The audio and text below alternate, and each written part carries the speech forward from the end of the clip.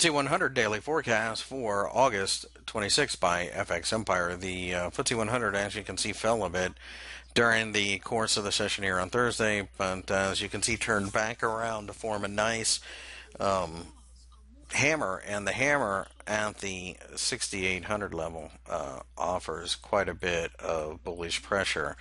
It was an area where we had seen resistance previously, so it makes sense that we would turn things back around and form a nice looking hammer that should send this market back towards the upside.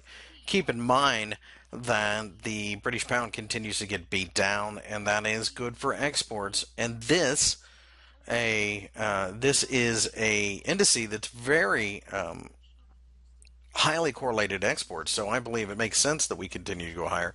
I have a target of 7,000. I believe we're going to go much higher than that. So, with this being the case, I am a buyer, not a seller. A break above the top of the candle gets me involved. Let me know how you feel about the FTSE 100. I think that we are going to continue to see quite a bit of bullish pressure, and we will continue to go much higher.